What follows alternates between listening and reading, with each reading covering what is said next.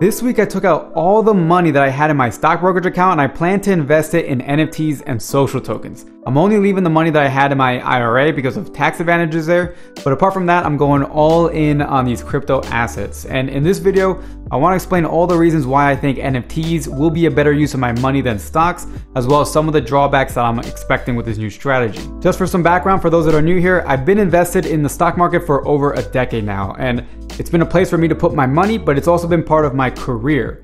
After I graduated college, I worked as a licensed stock analyst where I focused on public gaming companies like Activision and EA. And then I worked at a startup called Super Data Research where I helped hedge funds figure out how to invest in those same gaming companies. Now, over the last year, we've seen two big trends among investors. And the first has to do with the stock market. Basically, we've seen a record number of retail investors buy stock for the first time. There were an estimated 10 million new brokerage accounts in 2020, which broke all previous records, and we started to see that influence with Wall Street bets and all of the meme stocks. The other trend has been in the crypto space, and I'm not referring to Ethereum and Bitcoin being up a lot this year.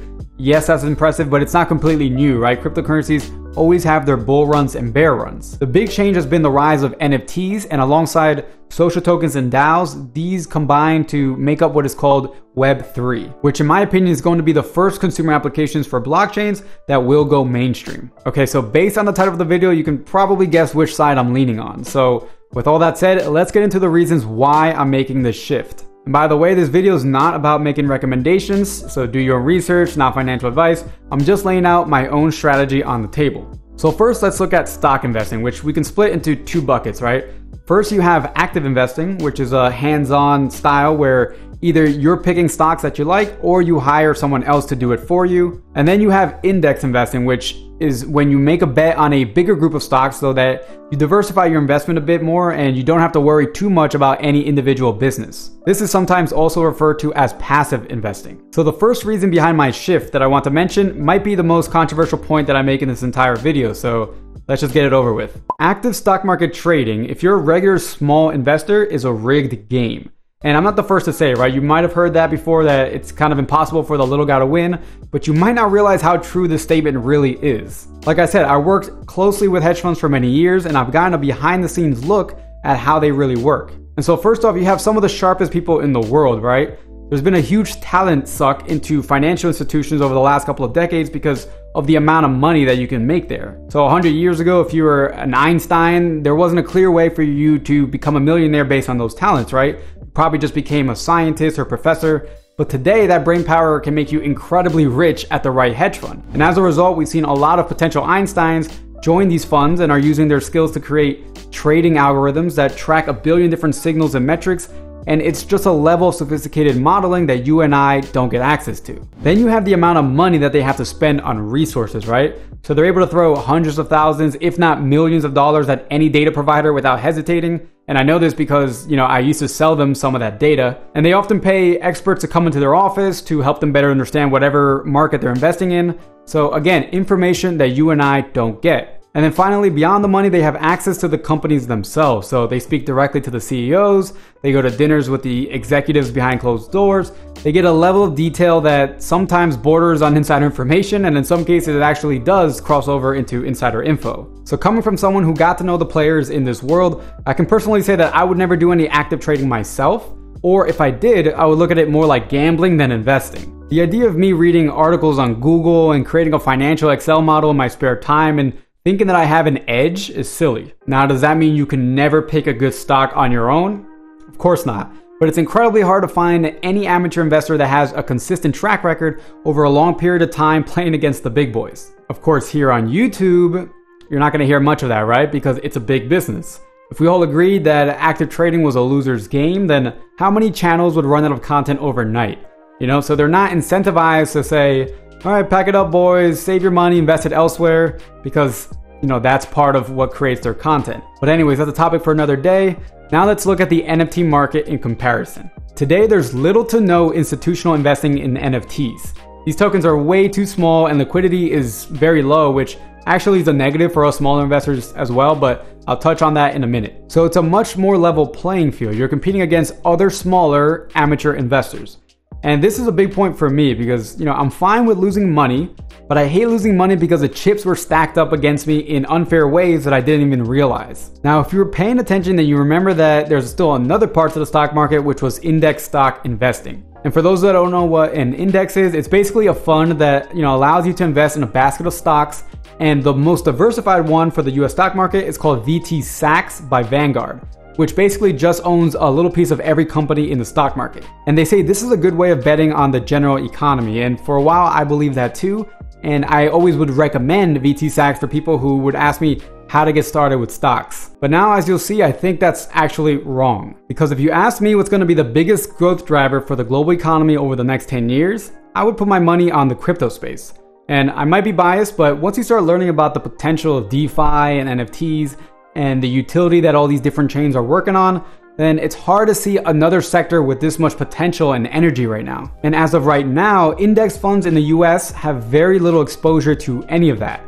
Like, yes, VT Sachs does track a bit of every public company, but really the only major business that's deeply connected to the crypto space is Coinbase. And they're not going to be capturing a lot of the value that's happening with NFTs or DeFi, for example. Even worse than that, there's a good chance that the success of crypto comes at the expense of many public companies. The smart ones will figure out how to cooperate and include these new technologies, but many companies are going to ignore it or will outright fight it. And I think as a result, we're going to be seeing a lot more blockbusters in the coming decades. Some examples of competitors are BitClout, which is competing with Twitter, Reddit, Instagram, Uniswap and other decentralized exchanges, and they're competing with Coinbase, for example. And then Axie Infinity and other NFT games competing with Activision and Roblox. And I know these are tiny projects right now, but I don't doubt that some will become multi-billion-dollar businesses. And typically one company losing out to another isn't a big deal if you're investing in the total stock market index, because the value stays in the system, right? It just transfers from one business to another. But in this case, the value actually leaves the system if these crypto businesses take off. And it goes even further than that, because now it's looking likelier that many of the big businesses that will come out of crypto in the coming years will be structured as DAOs, or decentralized autonomous organizations, which if they're fully decentralized, they're probably not going to be considered as securities. And as a result, they probably won't even be listed as public companies on the stock market. For example, Uniswap in April had $36 billion in volume compared with $110 billion at Coinbase. And Coinbase as a public company has a market cap of $50 billion. So with Uniswap, you're gonna get a unicorn that could eventually be worth $50 billion or $100 billion, but which will never be listed on the stock exchange. This isn't talked about enough, I think, because for the first time ever, we have a huge growth sector that by definition probably won't be available as stocks. All right, the next point is about passive income streams. Now, in the stock market, you can only make passive income through dividends, right? And the way it works is you typically have to choose between growth stocks or dividend stocks, because you'll almost never find a fast growing stock that also gives off dividends, because they're always reinvesting any extra money back into the business. On the other hand, with NFTs, you can have an asset with a lot of growth potential that also gives you dividends. And I just came out with an entire video outlining every way that you can make extra money with your NFT. You can check it here, but let me give you an example that I think will be huge. Say you find an avatar collection that you really like and one that you think has a lot of growth potential, but you're worried about putting down a lot of money for it. Well, one thing you'll be able to do is fractionalize that NFT into 100 pieces. Then you keep 51 and sell 49. And then what you do is set up secondary royalties on those 49 pieces so that every time someone trades one of those, you get a 5 or 10% fee. I can also see a platform in the near future that allows you to buy those fractions of an NFT, but then the actual NFT, which is in the platform's custody, can still be rented out to anyone that wants to use it.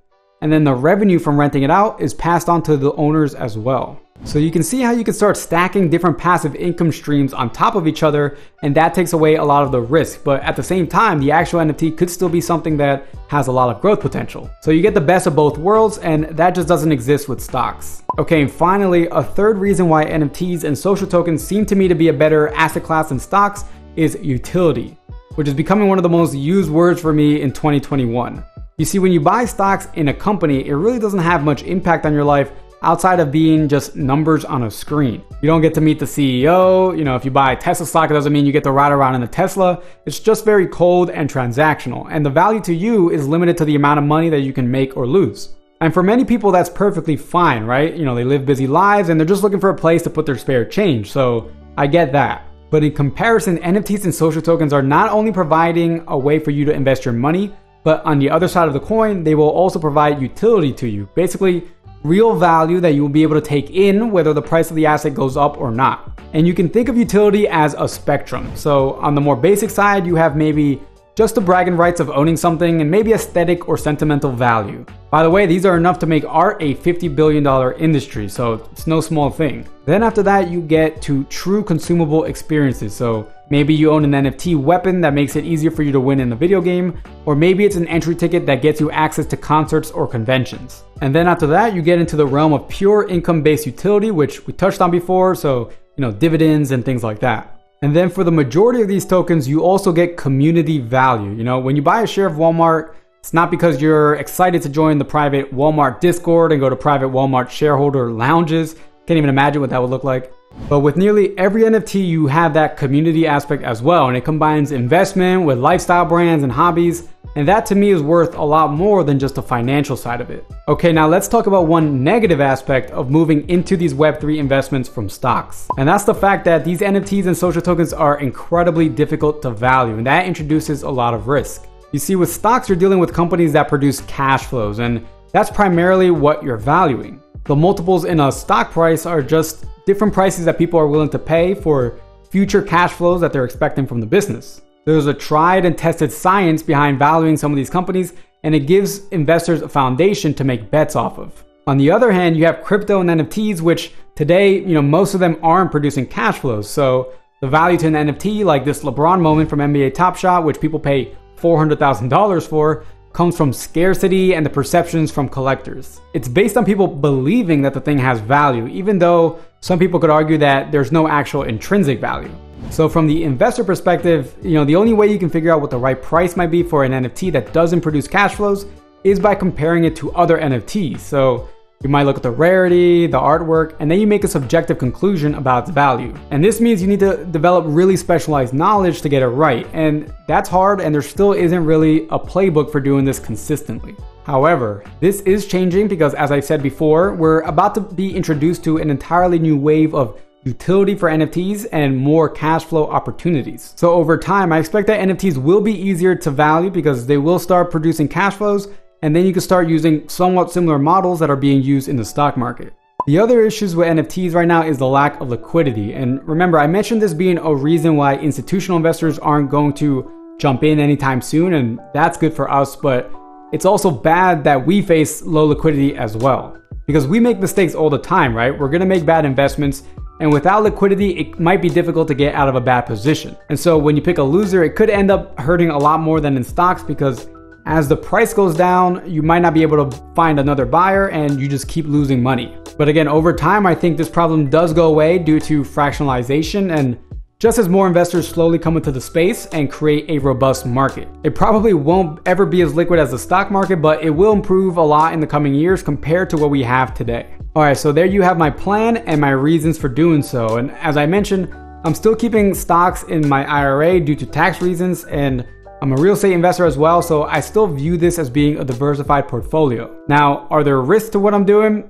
Of course there are, and if you want to see an overview of some of those risks, check out this video here, which is all about what could go wrong. Maybe the biggest risk is that NFTs are mostly things that you buy with discretionary spending, and during an economic downturn, that's the first thing to go, right? And recently there's been more voices saying that there could be something serious right around the corner.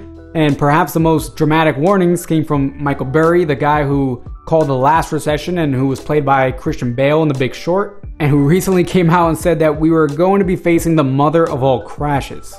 Maybe, maybe not, but I can't help but remember all the other really smart and well-credentialed people who have been saying basically every year for a decade now that the market's been in a bubble, and yet it keeps improving. So the truth is that it's probably too complex to worry about.